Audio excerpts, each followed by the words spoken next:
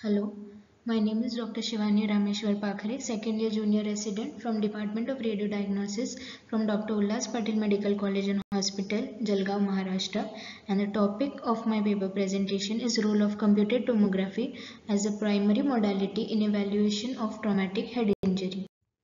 Introduction. The term head injury is synonymous to traumatic brain injury or craniocerebral trauma and is used interchangeably.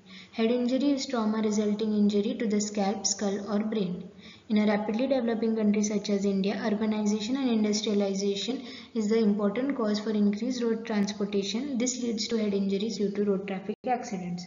Computed tomography remains the mainstay for initial diagnostic evaluation of head trauma patients. The fast examination time, wide availability, lack of contraindication and high accuracy for detecting hemorrhages have made CT the diagnostic study of choice for initial evaluation of head injury. Aim and objectives. This study attempts to evaluate and assess the role of computed tomography in patients with head injury and compare the type of cerebral insult on CT imaging in patients with head injury with their clinical outcome. Materials and methods. This study was conducted in the Department of Radiodiagnosis of Dr. Ullas Patil Medical College and Hospital, Jalgaon, Maharashtra, in 50 patients presenting to the emergency department with head injury. A complete clinical history of the patients was noted on proforma, which included age, sex and type of injury. The type of trauma was further classified into road traffic accidents, faults and assaults. Follow-up of patient during their hospital stay was performed. After initial resuscitation, severity of the craniocerebral injury was graded with the help of Glasgow Coma scale. The patient were examined in CT scanner in supine position. The canted tilt was given in range of 0 to 20 degrees so as to parallel the scan plane to the orbitomeatal line. The patients were evaluated by plane axial CT scan of brain using 64 slice MD CT scanner with thin section. Bone algorithm and wide window settings were studied to visualize the various craniocerebral changes. Inclusion criteria: patients of all age group with head trauma that has occurred within 24 hours. Exclusion criteria: cranial trauma during childbirth and patients with non-traumatic intracranial bleeding. Results: out of the total 50 patients involved in the study, 43 cases were male and 7 were female cases showing male predominance. According to our observation, road traffic accident was found to be the commonest mode of head injury, followed by other mode of injury such as falls and assault. Of the total 50 patients, 11 patients had normal CT finding and 39 patients had abnormal CT findings. Incidence of various lesions as observed on CT imaging modality. Contusions seen in 17 number of cases. Subdural hematoma seen in 16 cases. Midline shift was seen in 8 cases. Subarachnoid hematoma in 8 cases. Extradural hematoma in 7 cases. Intracerebral hematoma in 4 cases. Pneumocephalus in 4 cases, cerebral edema in 3 cases, intraventricular hematoma in 2 cases, and fractures in 22 cases. Grading of head injury based on GCS score. Mild with GCS score between 13 to 15. The number of cases seen were 25. Moderate GCS score range in 9 to 12. Number of cases seen were 20. And severe with GCS score less than 8. The number of cases seen were 5. Patient with GCS score of less than 8, the number of cases seen were 5, in which 2 of the patient could not survive.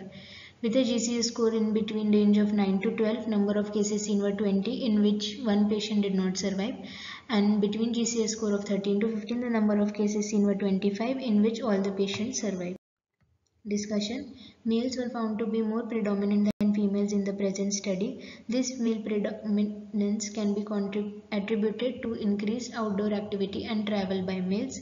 In the present study, patients in the age group of 21 to 30 years form the bulk of the study. This age group is the most active group of society who spend most of their time out of their house for work and to earn the livelihood, are more prone to accidents. Head injury is seen commonly in socially and economically productive age group of population and hence has an impact on the financial aspect of the family. Road traffic accidents were found to be the commonest mode of injury in present study. A study in Ghana and another in Nigeria showed road traffic accidents were the commonest causes of head injury. Linear fracture were found to be commonest type of fracture followed by depressed fractures. Contusion was found to be the commonest intracranial lesion detected on CT, accounting for 34% in the present study. Subdural hematoma was found to be the commonest type of hemorrhage noted, accounting for 32% in the present study. Interventricular hemorrhage was the least common lesion, noted in an incidence of 4% in the present study. Lee Rooks and Lee JP in their studies had stated that IVH is noted in 1 to 5% of all patients with head injury. In the present study, poor outcome was noted with GCS score of less than 8 with a mortality of 40%, followed by 5% in patients with GCS of 9 to 12 and 0% in patients with 13 to 15 GCS score. Study conducted by Garde and Stewart reported an incidence of 34.5% mortality with a GCS score of less than 8. This increased mortality in a patient with reduced GCS score is probably due to more severe primary brain insult associated.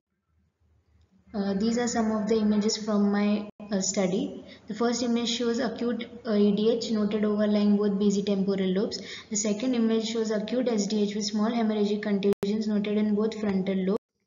The first image shows intracerebral hematoma with surrounding edema noted in left capsuloganglionic region extending into the ventricular system and adjacent temporoparietal lobes. The second image shows comminuted displaced fractures in both the temporal. Conclusion: head injury causes more deaths and disability than any other neurologic condition before age of 50 and occurs in more than 70% of accidents, which are the leading cause of death in men less than 35-year age. Neuroimaging techniques provide some of the most important diagnostic, prognostic and pathophysiological information in the management of brain injury. Anatomical imaging modalities can help assess intracranial hemorrhage, fracture and other structural lesions. Besides the correct diagnosis itself, the time to establish a diagnosis above all has a crucial impact on successful management and good outcome of these patients.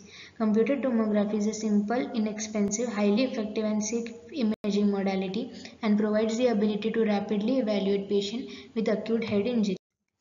CT aids in surgical planning, prognosticating outcome and recovery time. It can demonstrate significant primary traumatic injuries including extradural, subdural, intracerebral hematoma, subarachnoid and intraventricular hemorrhages, skull fracture, cerebral edema, contusion and cerebral herniation.